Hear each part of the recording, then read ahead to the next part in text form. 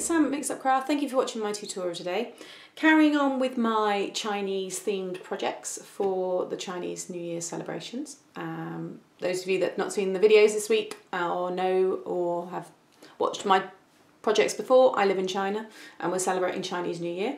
So I thought I would bring to you some Chinese inspired projects. So this one here looks pretty straightforward from the front. This is the idea for this has come from a Chinese thread book. And now I saw one of these in the museum last year and I put it down in my little book of kind of you know, notes just to remind me of things. And then I researched it and I thought it was really lovely, and it's made from fabric usually. But I put it into YouTube, and there's one girl that I found who specialises in origami tutorials called, oh gosh, I forgot the name. I'll put a little thing up now and I'll share the link for her tutorial below as well. And yeah, I followed that. So this is not my idea, but I've shown you ways to use it. So this is a birthday card. So basically you just open it up. It's got a slight little bind on it there, a 1/4 of an inch bind. Just open it up with the ribbon, and then inside you have this. And basically this is what makes this thread box, so our thread book. So basically these here are little origami pockets, and as you open it up, it opens up these little squares. Now I thought this would be nice to put tiny little cards in, or you could put some, if you're giving this to another crafty friend, you could put some embellishments in there. There's all kinds of little bits. Even though it's small and it's flat, you have got room to put something with a little bit of height in it. And then again, this one here just opens up, so there's 2 little pockets there. And then this one here is the bigger pocket, and that opens up like so. And I thought this would be nice to put a gift card in, or a longer card for that person as well. And I've just finished it off there with a nice little sentiment. May your day be filled with love and laughter. And I've got little embellishments, little flowers on here, and so on. Now mine is slightly different to the tutorial because she makes an extra piece, which is this, which goes on here like so, okay? So you would have this one here with this little compartment, and remember this is a thread book, so thread would go inside, so the thread is obviously very flat. And then this one goes on top. Now, if you look closely, it's not lined up very well. Some of the edges are a little bit ripped. And basically when this is, imagine that's stuck there, you lift this up and it's a twist close. So as that opens, and it gives you this other little compartment, again for more thread. And then it just twists and folds flat like so. Now, I couldn't do it. And you can see now I'm all fingers and thumbs with it. I just couldn't get it to line up. I'd done a couple of them. I even tried it on a stronger card, and I just really wasn't happy with the way it turned out for me. She shows it fine and hers look great, but I couldn't do it. So again, look at the tutorial for hers that I link below, and if you can master that bit there, then obviously stick them on top. But I've just stuck some decorative squares and put some little flowers on it, and I think it still looks great. So, and then it orders up. This is a little wood veneer on top, which I've heat embossed in enchanted embossing powder from Paper Mania, and just put a little sentiment there as well. Okay, so to make this one that I'm going to do, you are going to need a few bits and pieces here. So I've already done one of them because you'll be making 2, so I've pre-done one there. And again, you can see once I've stuck down, I've got one more bit to stick down when it all comes together. Right, so your main case, which I am going to be changing slightly as well. So this piece here is 6 by 5.5, okay? And scoring along the 6-inch side, you want to score at 2 7/8 of an inch and 3 1/8 of an inch, okay? So just down those 2 there, 2 7/8 of an inch and 3 1/8 of an inch, and that will just give you a 1/4 of an inch bind. Okay, so that's that piece. Then the piece that I've got here on top, this measures 2 5/8 of an inch by 5 1/4, and that's to mat the top of your envelope or card base. Then you need 2 pieces of 7.5 by 7.5. These will make these little pockets, so 2 pieces of them, and then 1 piece of 8 by 8, and this will do the pocket on this side here. Okay. It's all origami folding that I'm going to be showing you now, but this was easier. So then you need this piece here is 2.5 by 5 1/8, and that is going inside here. Okay, so that piece will sit inside, and then another piece here is 5 by 2.5, and that's going to go on top like so. And then these here will go inside these two. So these measure 2.5 inch squared. And then these ones here are for the top, and these measure 1 3/4 squared. Okay, so 2 of that size, and they're going to go on top. And then just some flowers, embellishments, sentiment there. I don't know who I'm going to end up giving this one to, so I won't be doing these bits here. But again, just to give you an idea of what it will look like and some inspiration. You can see that I've got little embellishments as well. Okay, so done the scoring, because that was all you needed for the card base. So what you want to do now, first of all, is we're going to make this one here. Okay, so you've got your piece of paper. You need paper as well. You don't want a thick card, it just won't work because it's origami. So just a nice paper. You're going to first of all just fold it in half. The key to origami is making sure that all your points and your sides and everything all line up. Okay, so just spend time with this. And then you're going to fold it in half again on the other side. Again, making sure all of our sides meet up. Okay, so now you should have a cross through the middle. Then grab each corner, so do this bottom right first, and you're going to bring it up and just meet it in the middle. And this is a standard kind of start to most origami projects. And again, bring that one in. Make sure you get really nice points and it's all joining up nicely. And again, like so. The last one there. Okay, so then you've got that. Then you're going to fold up one side so that this edge here meets the middle point here where these all meet. So you're just going to fold it like so, and again make sure that you've got a nice straight lines there meeting up on the side. Rotate it, again fold it in half again, and do that, okay, like so, and open it all up. Okay, so they're the two we've just folded. Rotate it and do the same on the other side. So again, fold that one in, and that one. Okay, open it all out again, like so. Then what you want to do is pull out these two here and fold this one back down again, and again that one back down. Okay. Then what we want to do, bring it up, and you'll have the triangle and then these two rectangles here. You want to fold up to the second rectangle, so this line here, just define that a bit more, okay? Then what we're going to do is on the side here of this, so you've got the triangle, this one here, the side that's next to that, you'll see you've got a triangle score line going across there. Can you just see mine? Just make it out just there. You want to fold that down, and where you've got that, just put your finger on the bottom one and bring the box up. See what I'm doing there? I'm just bringing that across, and as you bring it up you want to make sure it lines up nicely with that score line, like so. And again this side here, if I fold that over, put my finger on the bottom part of the triangle and bring it up and just burnish that a little bit more, making sure that that all meets up nicely. Okay, so now that's what we've got.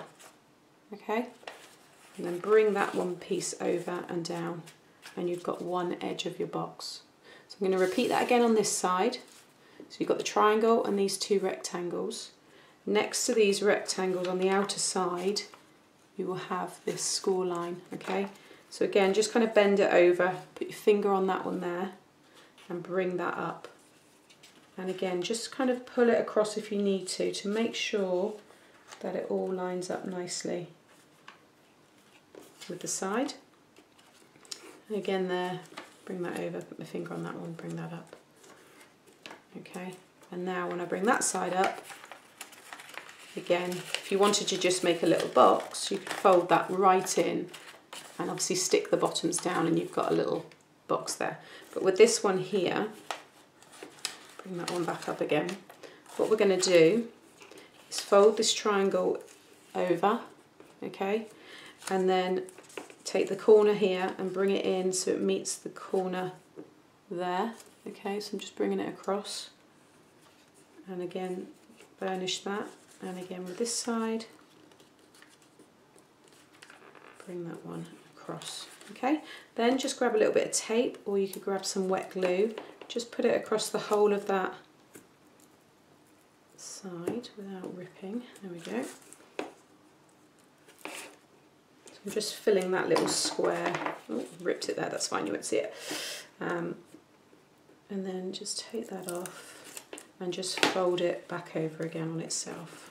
So you're just sealing that, and again, that one there. So now we've got another triangle. And then what you want to do is, now I will use some wet glue. It's just inside here, just put a little splodge, you don't need loads, and just stick those two up as well. So just pop it on its side and you're just sticking that all together like so. Okay, so that's what you should have. Go to the opposite end just while that's just drying a little bit more, and basically just pinch in the sides here and start to push this down. Okay, oh, the glue's going, that's all right, I can do it in a minute when it comes down. Just fold it down like so, and then with this side, bring that back up again now. Do the same on that side. So again, pinch that and you want it to come down. So you're basically making the whole thing flat, like so. Okay, just letting that, make sure that's all nicely stuck down. So again, you can stick those bits down if you want, but we're going to be sticking that card on top anyway. But like I said, so all I've done is just pinched in that all the way down, and as I'm doing it, push it down, and it will naturally just fold halfway.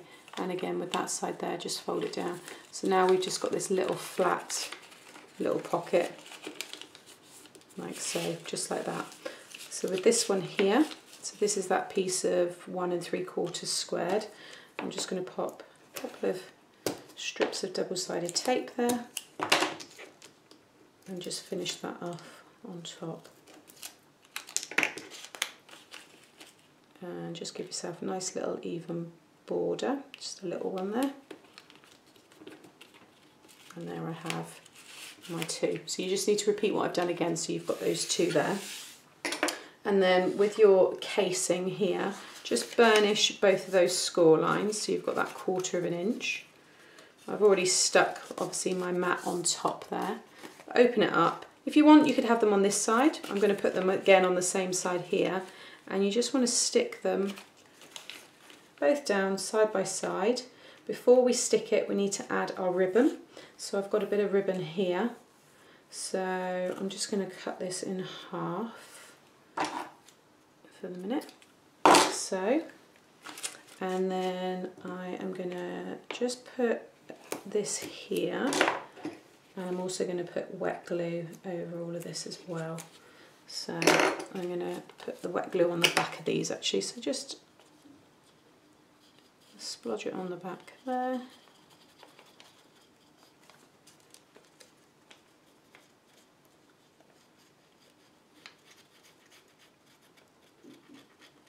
Like so.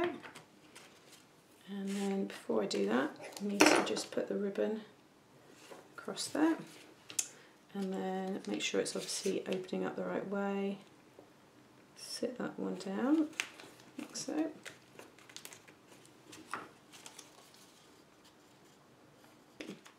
And again, pop that one in the middle there. I might have to move that one up a little bit. A little bit, I'm just on the edge there, I could have got it in a little bit more. Never mind. What you could do with being under, there we go. Okay, so now you've got those two little pockets that will open up like so. So that one there, actually, I need to stick those two bits there because I forgot to do that on my one that I prepped, so I'll do that quickly now. So that's that stuck down. You'd already done that, so I just talked you through it. And then while that one's drying, these ones will go inside. So again, these are your 2.5 by 2.5. I'm just going to put a little bit on there, just enough to stick it down. And then that will sit nicely inside, giving you a little border. And this just gives it a little bit of strength as well. So that's that one there, and it's just nice when you open it up. Like I said, a lovely little card here.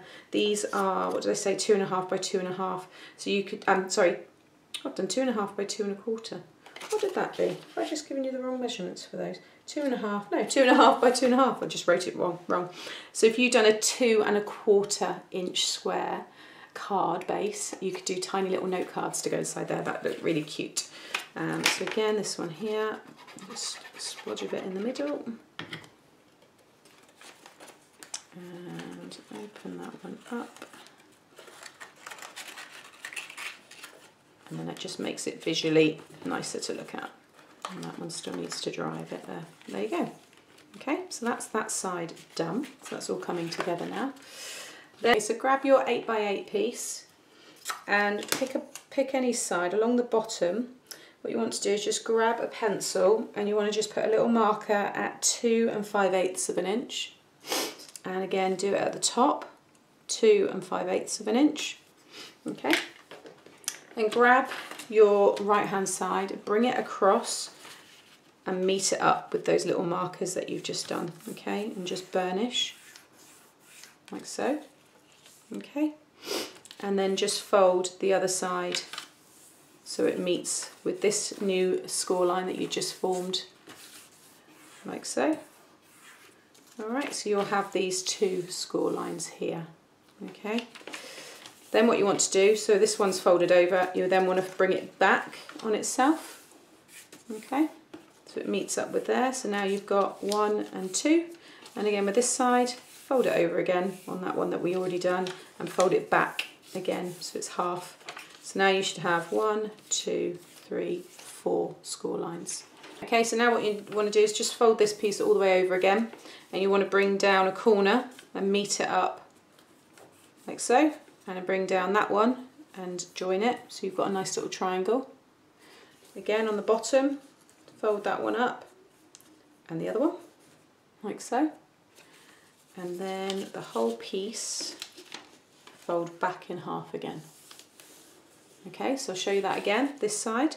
So you've got your half there, bring it over, bring that one down, forming a little triangle, and that one, so it forms a little point.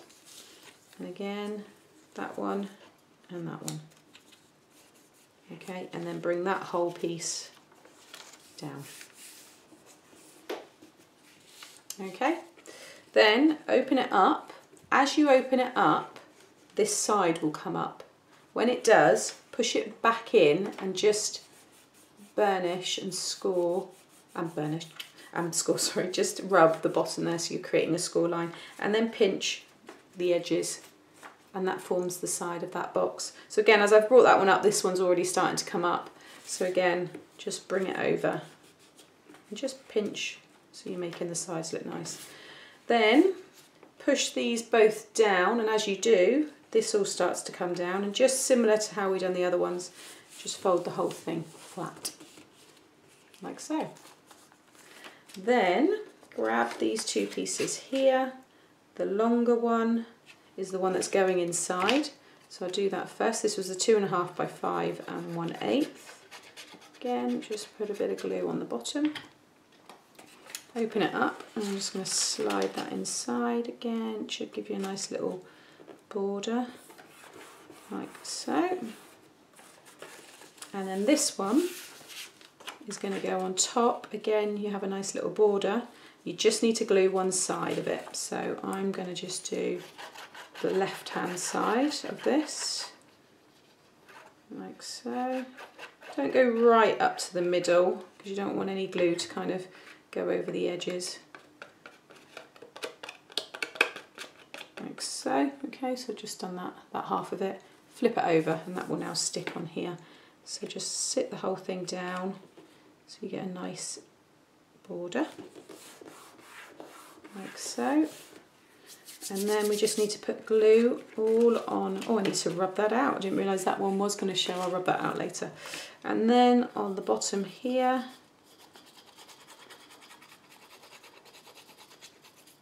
cover it in glue. And again, as I always say, this glue dries nice and hard, so it the whole project ends up becoming really quite solid. And then grab your thread book. That's all ready. Get your other bit of ribbon. Again, put that in the middle just to kind of keep the ribbon in place, like so. Okay, and then grab this half and you're going to sit that on top, making sure that you get a nice even border of the white coming through there. Stick that all down like so. And there you have it. So I'm not going to decorate any more because I don't know whether I might do it as a little thank you book. I might do it as a birthday, I'm not sure. But in terms of the initial decoration, I'm really pleased with that. If I just bring it up there, you can see. So now this one opens up perfect for, like I said, a gift card. You could put a very, very thin, just trying to think whether there's any nice little chocolate bars you can buy. There are some thin ones actually. I'll see if I can find any links because that would be nice in there. And then you've got these two as well, which again are just nice for cards. You could put some little, like I said, little gifts, little embellishments and stuff in there.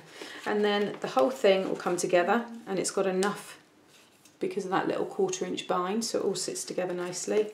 And then just tie it up. I'm not going to pull it too tight because it's still setting there. Trim off some of that excess, I don't need all of that. And there you have it. I've got a little mark here because I was playing around before, I just need to wipe that off. But that's ready for me to decorate on the top, so that one is done. So there you have it. That is my Chinese origami thread book. Something very different, and I just think it's really quite sweet. So I know who I'm giving this one to, and I'm going to make some little matching cards just to sit inside. And I think it's just a different take and a nice card. So there you have it. So I hope you liked today's tutorial. Please hit the like button if you did and subscribe to my channel to see more. Thanks for watching. Bye.